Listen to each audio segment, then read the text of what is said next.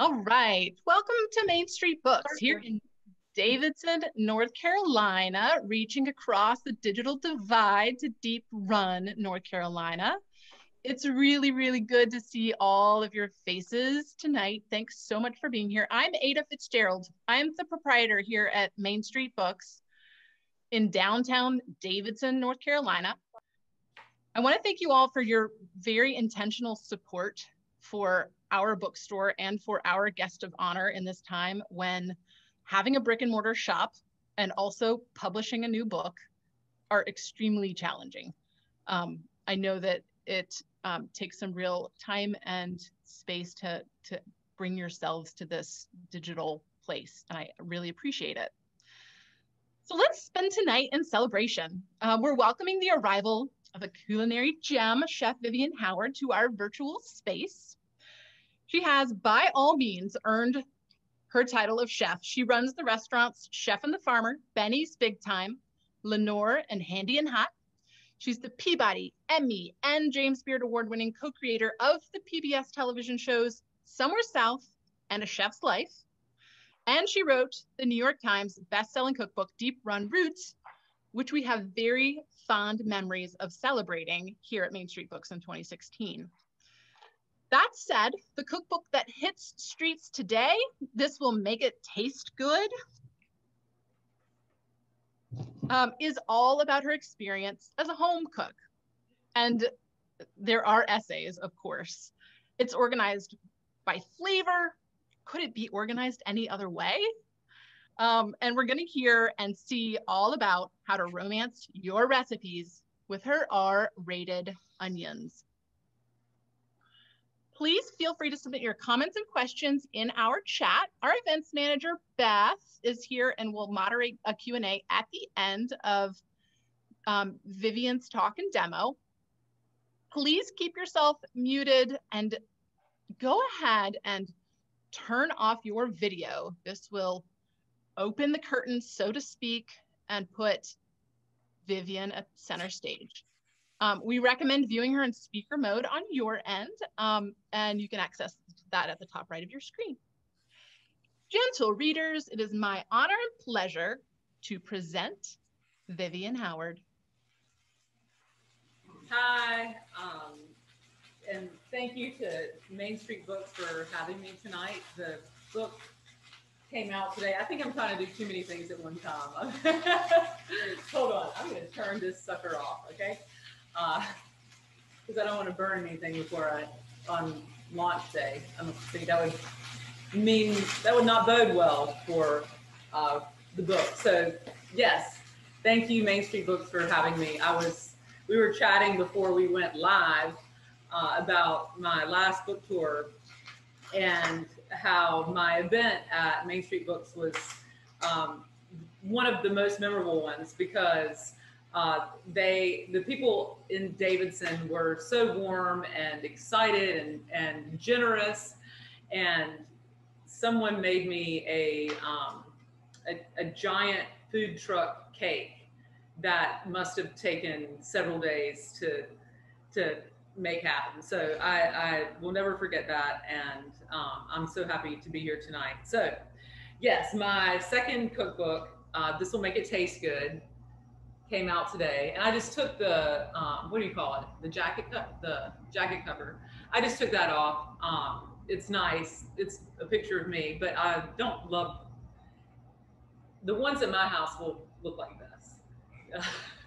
Just because too many pictures of Vivian or too many pictures of Vivian, but there's some really good ones in here. Okay.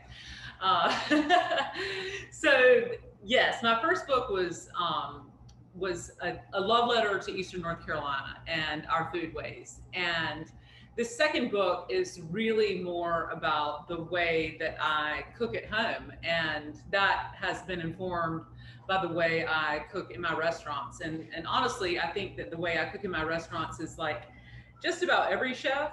We have these little things that we make. They're recipes. They don't necessarily take a long time.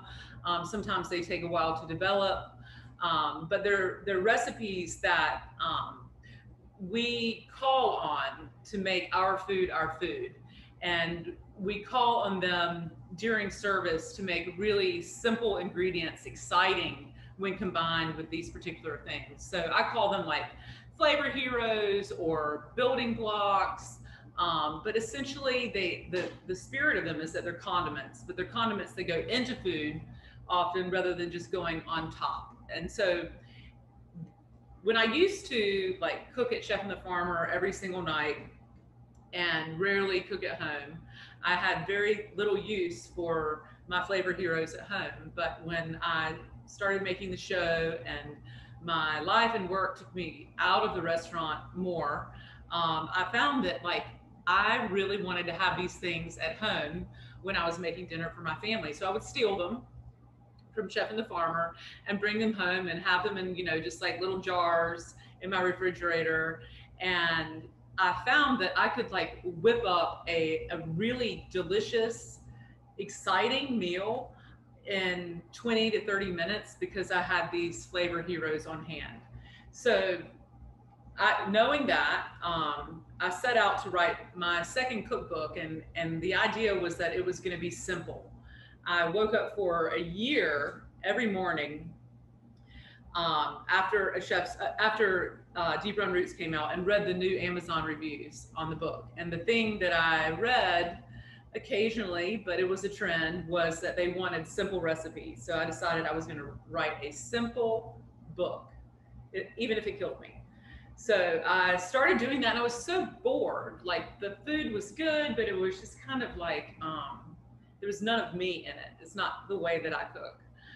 So the last chapter in the book was called "This Will Make It Taste Good," and it was a chapter full of recipes of all of my flavor heroes. It's like, hey, if you really want to make this dish shine, if you really want to take this next level, make these things and insert it here. And so I got fed up because I only want to do what I want to do. And I decided that I would like turn the idea for the book on its head and write a book about that chapter, essentially. So there are 10 chapters in this book, and I hope all of you watching will have one. And each one is about one of my flavor heroes.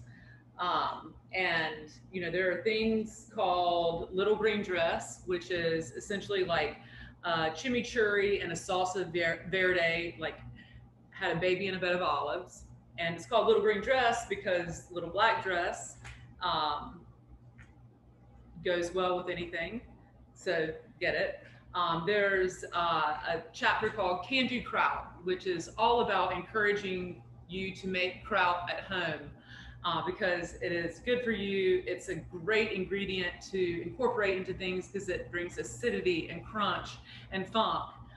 There's a chapter called Community Organizer that is kind of like a Southern sofrito that is amazing, like blended with beans or meat. Is kind of like Hamburger Helper, but not, okay? And the chapter that we're talking about tonight is called R-rated onions. And so R-rated onions in many ways was one of the first like jumping off places for this book because R-rated onions is about caramelized onions, okay? And I think that caramelized onions are something that we get so wrong both in cookbooks and in our home kitchens because, I'm guilty of this. In a lot of recipes in Deep Run Roots, I said, caramelize the onions for 10 minutes.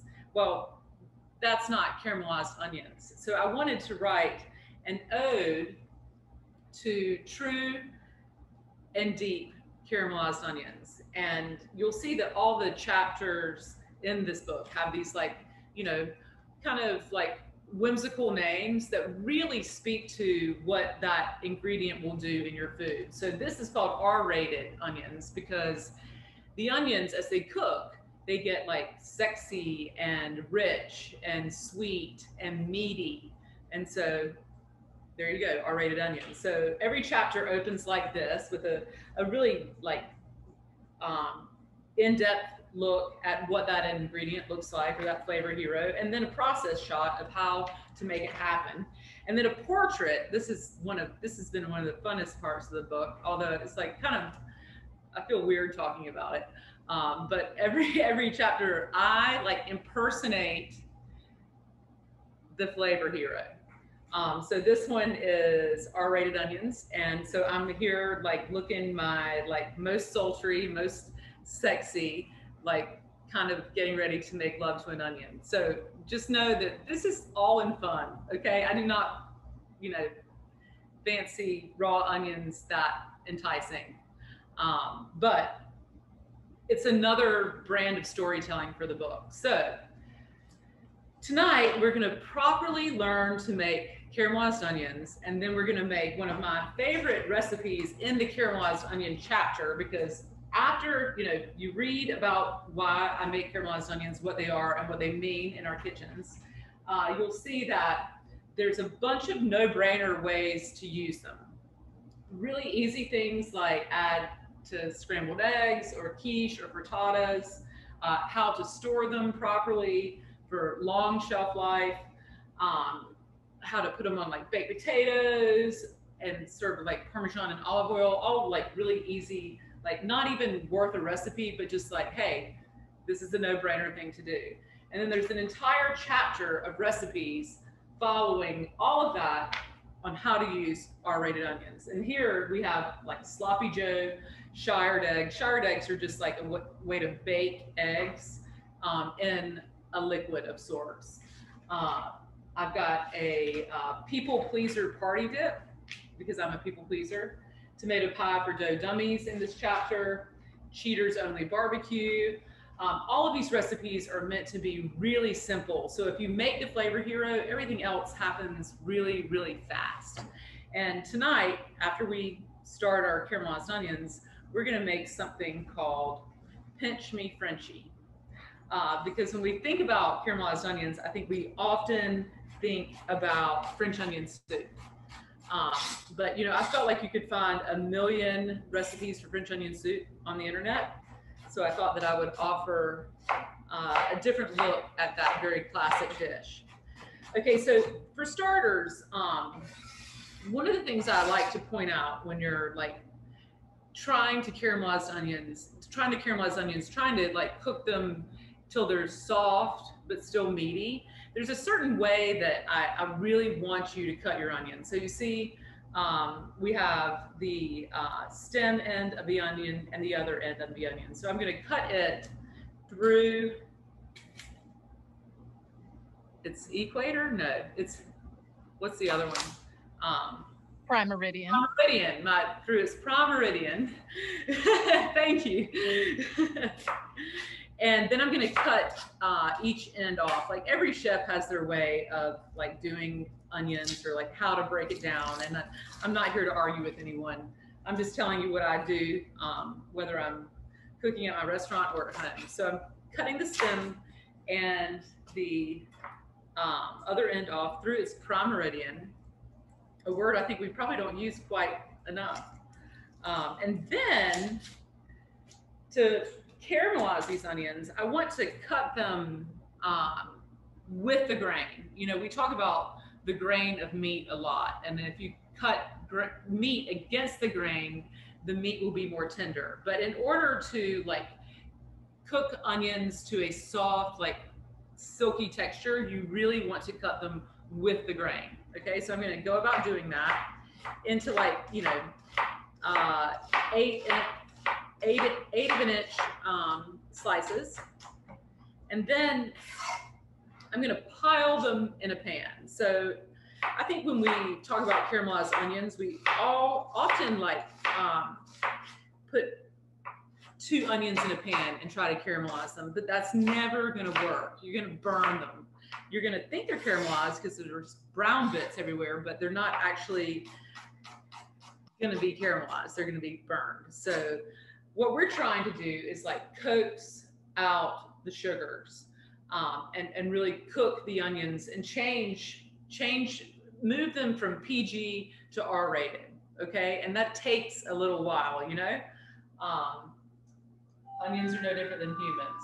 So I have a little induction burner here, and I have a pan that I bought for my dear friends Charlotte and Laura, who got married last weekend. And I told them that I would season their pan for them. This is a Smithy carbon steel pan, and they did not sponsor any part of this. I just really like this pan. And I told Charlotte and Nara that I would season it, so that's what I'm doing. But really, Very, very clever. I also just didn't have another pan here to do it with, so I had to go in my car and break out their wedding present. The point of this, really, I likely will not get to the end of caramelizing this through this event, but I wanted y'all to see how I tend to it, you know what I mean? And how it cooks down and how I would actually start it. So you see how mounded up these onions are? What you really want to do to properly caramelize onions is to create like 2 types of heat. So in the beginning, you want to create a steam heat. So all of these onions are going to produce all of this moisture that is going to cook down, and the onions are going to soften. And then later on in the process, they are going to kind of succumb to a dry heat where they actually, their sugars caramelize in the pan. So you want to start with a mound of onions. Otherwise, they're going to get to that dry heat process far too fast, and they're just going to burn. We're going to call them caramelized onions, but they're going to be burnt onions. All right, so let me get this going. So to caramelize onions, to make R-rated onions, excuse me, you need to salt them to begin with, because the salt is going to start to draw out the moisture, which is going to allow them to steam, and after they steam, they're going to caramelize. Okay, so salt, and I would normally put a lid on them just to kind of like get that going faster, but my little carbon steel pan here does not have a lid, so I'm going to put another lid on top of it. You know, this is all about like making your kitchen work for you and being nimble in it. And I designed all of the recipes in this book to work like 10 degrees from any angle. So it's like you look at the recipe for just about anything, and it's like I have X, Y, and Z, but I don't have M. That's okay, because if you write a really good cookbook and you write a really good recipe, it's going to work whether you do exactly everything the way that the cookbook author advises or not. So all of these recipes are designed for them to work with a bit of flexibility. All right, so while these caramelize, I'm going to show you a bit about like what looks like an R-rated onion and what does not, and where I think that we often go wrong. So, you know, to be fair, it should take more than an hour to get these onions in the place that I want them to be sexy and sultry and meaty and sweet. You're changing, you know, the structure of a vegetable, and that takes time. So I think a lot of times when we're trying to do that, we let it go for 45 minutes and we imagine that that must have been enough time. So we end up with onions that are, I don't think that's gonna work, that are about that color. And that would not be a disaster. That's what I'm talking about, 10 degrees on either side of the recipe. That would not be a disaster. But this is what I'm really looking for. Something deep and dark and soft and dang right meaty. I don't think that made any sense. I'm sorry. All right. So once you have like your R-rated onions made, there's a number of ways to store them. You can store them in, you know, Ziploc containers or Tupperware containers or silicone ice trays. And if I do store them in the freezer, I like to put them in ice trays that have, you know, small little divots so that I can, oh, my friend, right here, something like this. You make your caramelized onions, stuff them in here, and then pop them out for, you know, braises or quick sauces or a lot of the recipes in this book. So these are things that you can just keep around. All of these flavor heroes are, the idea is for this to be your pantry, your nimble flavor boss pantry that you know, call on 2-3 times a week. All right, so tonight, with our caramelized onions that I've already made, we are going to make one of my most favorite recipes in the book, which is called Pinch Me Frenchie. So it's a riff on French onion soup, which is, you know, when you write an entire chapter in a book about caramelized R-rated onions, people expect you to have a French onion soup recipe in that book. But, you know, as I said, there's a million on the internet, so I wanted to do something a little bit different. So this is basically like a monkey bread, a savory monkey bread that's made with caramelized onions, smoked Gouda, and Parmesan cheese. And it is like a savory, it's R-rated. That sounds so good. So what I'm going to do in the book, I suggest making a yeast dough. I give you a recipe for a yeast dough, like a dinner roll dough that you then go about making like monkey bread with.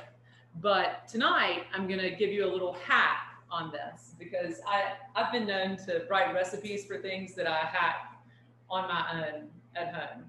And so I'm going to grab some refrigerator biscuits out of my refrigerator, Vivian Howard's refrigerator.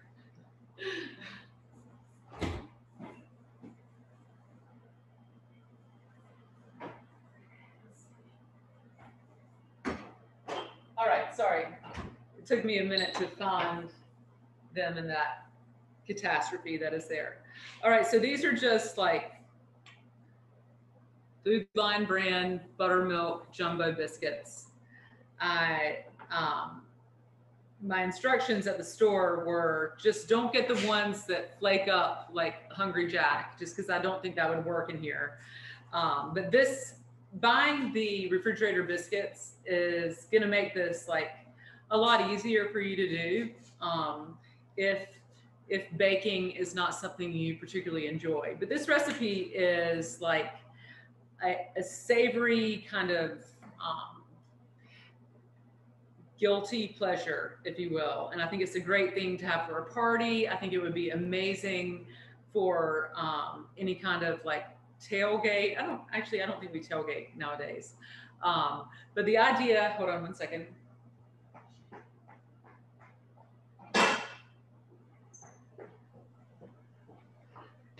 Okay, so the idea is to take a baking pan. You could take a bundt pan. That's what I recommend in the book.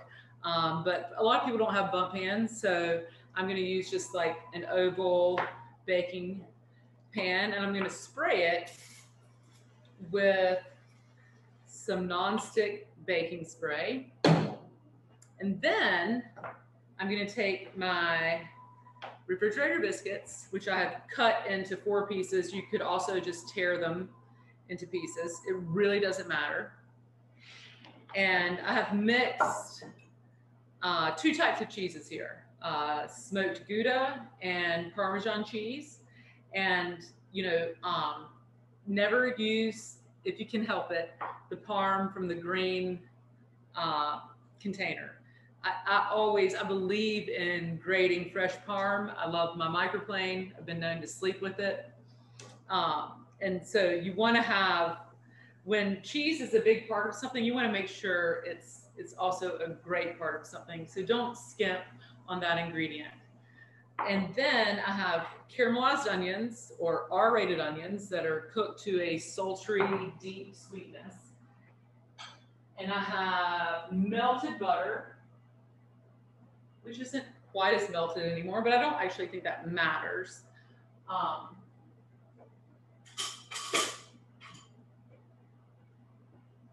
And I'm going to stir the butter with the caramelized onions and some fresh picked thyme. I'm going to stir that together. And so, you know, I don't know if you have made like the classic monkey bread recipe with I think it's maybe biscuits. Heck yeah. Yeah, and you roll them in like butter and then cinnamon and sugar. So this is the same idea here. So I have the R-rated onions mixed with the melted butter, the smoked Gouda, you could use Fontina, mixed with the grated Parm, and then I have my baking sheet right here. So what I'm gonna do first, I'm gonna tend to my onions. You see how they've shrunk so much already and how they're steaming? And how my friend's wedding gift is seasoning right here. I cannot tell you how genius that is. Well, I hope they appreciate it. It's like giving books. You just may have to read it yourself before it gets to its recipient. All right, so now I'm going to take my like quarters of biscuits and drop a few in here in my butter and caramelized onion mixture with the thyme in it. I'm going to roll it around in there. I'm going to drop it into the cheese, and then I'm going to put it in the bottom of my baking dish. And like when I was learning to cook in a kitchen, like one of the first things I learned was like this standard breading procedure where you're supposed to, when you are taking something, an ingredient through something wet and then putting it in something dry, how you're supposed to use one hand or the other so that both hands stay clean. I've never, ever, ever done that once.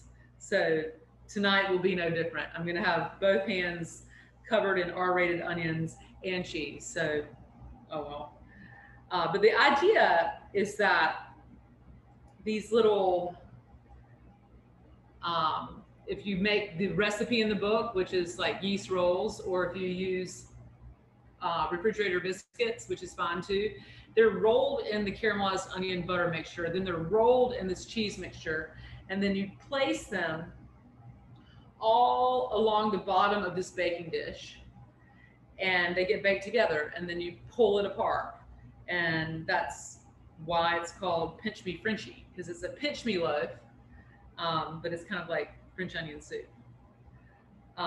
You know, the whole premise behind this book is a little bit like smarter meal prep, if you will. I know a lot of y'all on Sundays or over the weekend probably try to get ahead on cooking for the week. You know, you might make a stock, you might roast some Brussels sprouts that you're then going to reheat later in the week, and they'll be worse than they were the first time you roasted them. Or you might grill some chicken breast that you also then reheat, and it's also worse than the first time you cooked it. So my like plea, one that I'm, you know, screaming through this book, is about being like smarter about the ways you get ahead in your kitchen. You know, if you make one of these flavor heroes in this book every week, and then you build up a little pantry of the flavor heroes, you can literally shop at the grocery store every Sunday or Saturday and get the same 10 ingredients and then cook them completely differently throughout the week. So this is about like making you more nimble and empowering you more in the kitchen. So you see I'm filling up this baking dish right here with my little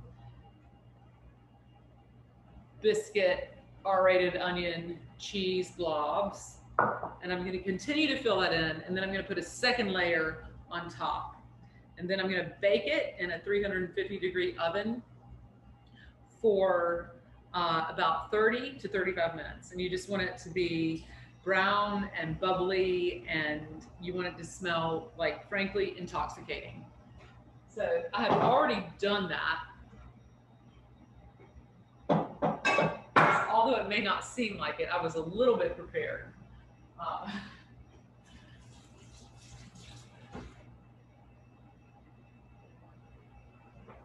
And while this looks beautiful, this is after 35 minutes. Like the way that I like to serve this is to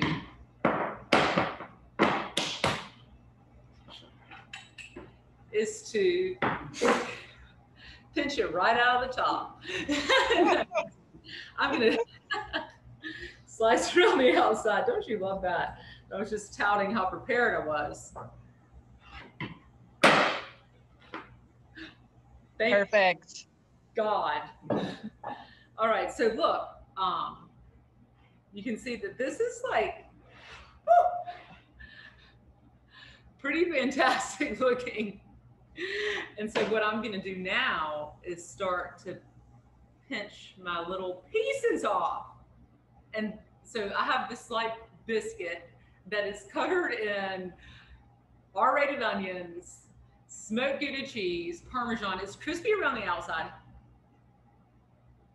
It smells like thyme. It's freaking delicious. And all I had to do was spend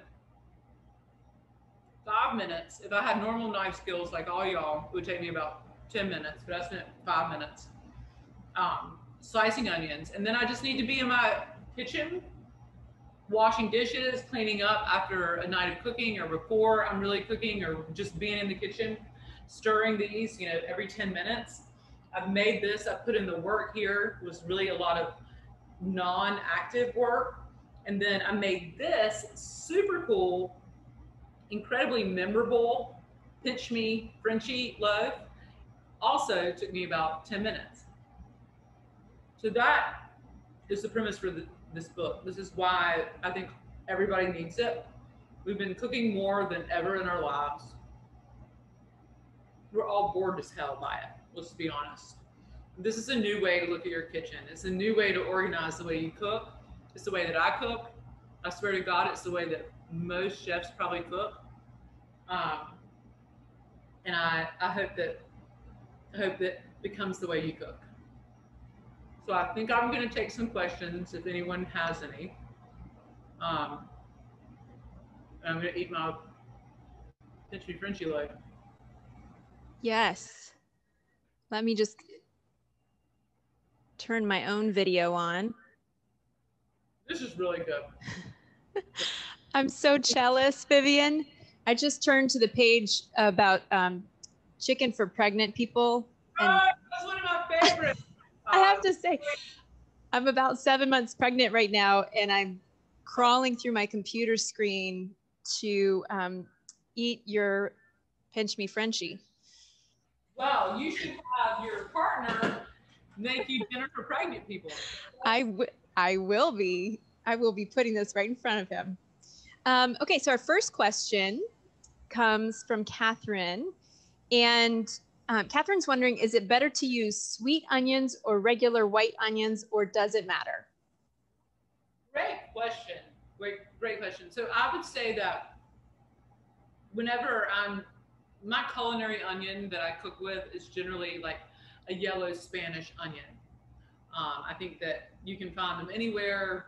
They caramelize, just about like any other onion. If you find yourself with vidalias or a sweet onion or even a red onion, you can do this too. The fact is that every onion, no matter the variety, is going to react differently to heat because of its age. Like a younger onion that has been, pulled from the ground and sat for less time is going to have more moisture and it's going to cook slower. So any onion works for this. I mean, with the exception of scallions, really without a bulb. But you could do this with shallots, you could do it with red onions, you could do it with sweet onions. But I generally choose a yellow Spanish onion. It says yellow, but they're not really yellow, they're white, but whatever. I've confused you more. Good luck. That's great. Any onion can become R-rated. Exactly. With the right caressing and time, I'm learning. Okay, we have a great question from Mara, who is 11 years old. Mara loves to hear her mom tell stories about being in the kitchen with her great-grandmothers. What is your favorite kitchen memory to share with your own children? Oh, me. Maybe the time my mom slapped me in the kitchen. No. My mom taught me the first and one of the only things she really taught me to make as a young person in the kitchen was scrambled eggs. And that became the thing that she did for all of her grandchildren. And you know, I have a vague memory of learning to make scrambled eggs with my mom, but I have a better memory of watching my mom make scrambled eggs with my children. Um, and so that's something that I'll never forget, and I hope that I'll carry it on. It's a favorite in our house too. And you know what? My mom only slapped me in the kitchen because I was talking back to her. So you keep that in mind. We certainly will. I have a question, which is just this time obviously has been so strange. So how has your cooking and especially your restaurateering, how have you been sort of nimble and adapting in the time of COVID in your own kitchen and in your commercial kitchen as well? Well, our restaurant kitchen, Chef and the Farmer, we closed in March. So we had to figure out some revenue streams to take us through this period. And this book actually became the major one. We had a little online like bake shop that we had been operating for about a year called Handy and Hot, and we decided to kind of turn that into a quarantine kit shop where we sold several of the flavor heroes from this book. And we sold the Little Green Dress, which is one of the chapters, Red Weapons, Community Organizer, and sent recipes that are not in the book with these flavor heroes so that people could like have a new experience in the kitchen and make cooking dinner easier for a few nights with our condiments. So that is, one way that I think we were really nimble and also relied on work that had already been done in the pursuit of writing this book. And I ate a lot too. I don't know if that counts. I think that's a universal at this point for this time. Julie is wondering, what does it mean to you to be a North Carolina chef? I mean, I think that, North Carolina is where I come from. It's my home. I feel a deep connection to this place. I really can't imagine living anywhere else. But I think I'm more than a North Carolina chef. I think that I make food that appeals to people everywhere, and I hope that we don't continue to look at things as like I'm from here, I'm of here, I'm about this, I'm only I'm this or I'm that, because I certainly believe that I'm more than just a North Carolina chef, and I hope that people understand that about me. I love that answer. I think that it's especially poignant given where we are at the moment all over the country. So I appreciate that. Andrea wants to know, what's your favorite recipe from this book? Well, right now, this Pinch Me Frenchie is really doing it for me. I have to name one of the flavor heroes for sure, because that's what the book is about. And I want you to master making them so that they can become like something that you rotate through your kitchen all the time. And I think one of the most versatile ones and one of the easiest to use is something that I call Little Green Dress, which is, I think I mentioned it earlier, kind of like a chimichurri and a salsa verde, had a baby in a bed of olives. And it's called Little Green Dress because it really looks good, tastes good on everything, like a little black dress. I don't know if you've ever eaten a little black dress off of someone, but I imagine it would taste good. So that, that is my my flavor hero, and I'm sticking with it. That's great. A related note is, did any of the flavor heroes surprise you as you were developing the book? Or did you already know going in kind of, these are my go-tos? Were there any that emerged? No, well, so this is so rooted in like the way that I have been cooking at my restaurants for a long time. But I will say one that has been surprising, and for the woman, Andrea Weigel, who tested the recipes in the book for me, her favorite hero is Quirky Furky, which is a take on Japanese furikake, which is a seasoning for rice traditionally in Japan, and it's sea driven. It has seaweed, it has bonito, it has sesame, and I so deeply respect the cuisine and the culture of Japan that it's something that I've kind of always studied and revered. And I've cooked with furikake for a long time, but I always wanted to have like some kind of acid element and maybe even more crunch. So in my quirky furky, as we call it, I've added like crushed up salt and vinegar potato chips for that acid and that crunch. And so that for me has been really probably the most surprising, because it's definitely the least expected from my own kitchen. But I believe in looking outside your own like cultural canon for inspiration, and Japan has long been one for me. And so I looked there, and then I guess put my American stamp on it. I don't know if that's a good or bad thing, but it's all out of love and respect. That's wonderful.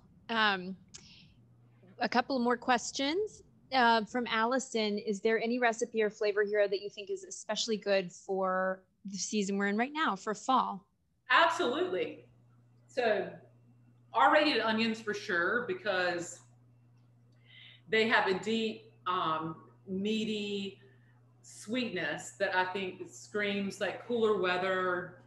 You can add R-rated onions to any kind of like soup you're making, and they're going to add a lot of like even like deep flavor and viscosity if they're cooked long enough and properly, so that because they will dissolve. So R-rated onions for sure. There's an entire chapter called These Nuts, which are spiced pecans that I've been using in my food for a decade. And pecans are obviously like Thanksgiving, fall, just everything right now. So I think that's a great one. Also, can-do kraut, which is the chapter where I encourage everybody to make their own kraut, is something that I think of in the fall when cabbage is in season, but it's certainly something you can make all year. So yeah, this is a prime season for This Will Make It Taste Good. We have a quick question, which is, where can we get our hands on that shirt? I know. Well, they just came in today, and so they're going to be at vivianhoward.com starting tomorrow. And it says, "This will make it taste good." We followed. That is great news. Yes, we have some really cute ones too that have red collars and sleeve rings, which here, Wow, perfectly timed toss. I'm especially proud of bringing up the shirts, kind of like points to something that this book is so beautiful. The design, the photography, the very dialed in aesthetic of it. And so it made making, merchandise really easy and exciting. And I have some people to thank for that. Baxter Miller, who's sitting right here, uh, was the photographer for the book, and all the pretty pictures you've ever seen of me she takes. Her partner, Ryan Stansel, did everything else except for make the dishes and wash the dishes, because I did that.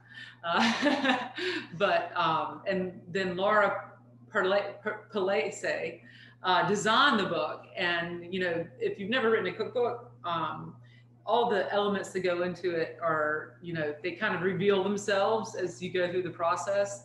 And Laura was just an amazing designer to work with, and she really got what we were trying to do. And so as a result, we have all this really fun stuff to share with you beyond just the book. It has been very fun to receive the graphics and get to push them out there. I echo that. It's like, oh, that was yeah, it looks fun. It makes it taste good and makes it seem fun, which is a good combo. Couple more questions. This one is sort of a combined question from two different folks, Shannon and Greta. Shannon says, we live in a college town. So what's your advice to young folks who are heading out on their own for the first time and just learning how to cook? And the sort of second part of that question is, with your own story, Greta recently learned that you graduated from NC State and wants to know, what did you major in, and did you always plan to end up as a chef? So your fresh out of college journey too. Okay, so first answer to that, what are some things that people who are just starting to cook should learn? How to roast a whole chicken. Because if you can roast a whole chicken, then even if you live alone, then you have, you know, food for several days. And there are, I think, 6 recipes for roasted chicken in This Will Make It Taste Good, because I think it's such an important skill for people to understand. And it's so easy.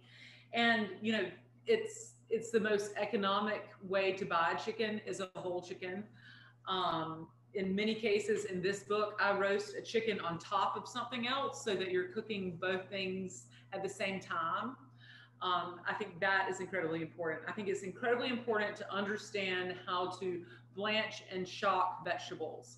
You know, if there's a meal prep that you're trying to do on the weekends for the week, aside from making the flavor heroes in here, I think that blanching and shocking vegetables is more viable and will end in a tastier result than roasting them and then reheating them. And then the other part of the question was, what was the other question? The other question was about you, and I think you were a journalism major. Oh, yes. But I'm not positive. So yes. Your own story fresh out of college. Okay, yes. So I was an English language major, and I wanted to be a journalist. I know not many people go to NC State for that, but I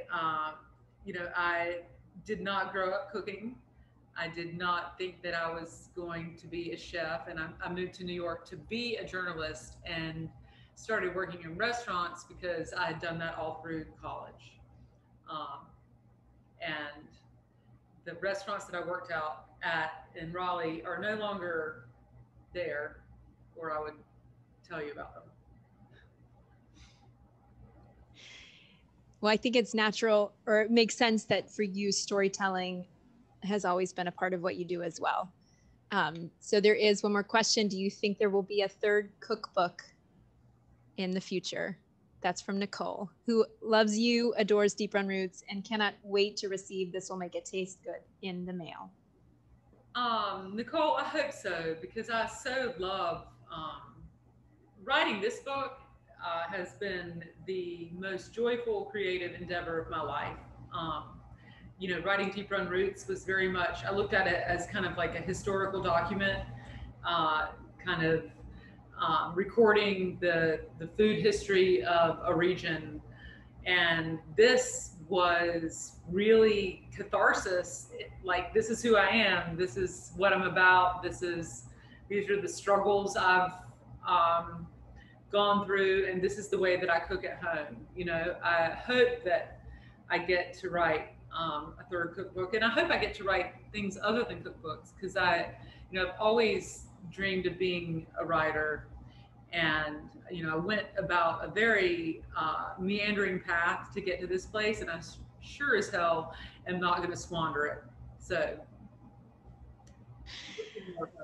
I love that. Amanda has just chimed in to say we are enjoying the shirred eggs and R-rated onions, and they are delicious. Thank you for everything you have done to highlight North Carolina, especially the eastern part of our state. And as one who has roots in Kinston and the eastern part of North Carolina myself, I would echo the same. We have one last question, and then anything else you want to add before we end the night. Tara is looking for some advice about ordering in a restaurant like yours to have the experience that you would most want them to have. Do you have any tips? Absolutely. Great question. Is what I do when I go to a restaurant that I know the staff is engaged? I say, hey, what would you like for me to have? This is how hungry I am. Can you make some recommendations? And then just trust them. And by all means, don't ever ask a server that and then not trust them, because it's going to piss them off. But yeah, I would say your server knows the restaurant and the food better than probably anyone else. They also understand people's reactions to the food. So it's not always about the chef's favorites, because often the chef's favorites kind of highlight, not necessarily the guest favorites, but what we as chefs are most excited about. So I would ask your server, have them curate it for you, tell them how hungry you are, and I think you'll have a great experience. If not, send me an email. I'll apologize. Awesome. Thank you so much. And thanks for those really great questions. I loved that this was a work of great joy for you. And I love hearing that in this strange year of 2020, this has been such a bright spot, and it is bound to be a bright spot in our lives now that it's in our hands. So we're so grateful. Thanks for the wonderful questions, everyone. I'm going to turn it back over to Ada to wrap us up. Thank you all. Thanks, Vivian, so much. This was right on time and perfect. I just want to let everyone know that we have signed copies. And if you were here in 2016, there was this awesome essay that really gives us a behind the scenes look at being on that particular book tour that just sort of brings us back and connects us with a time that I hope we get back to in the future, which is bringing authors to our brick and mortar. Vivian, thank you so very much. My pleasure. Thank you all so much. Good luck. Good night. Good night.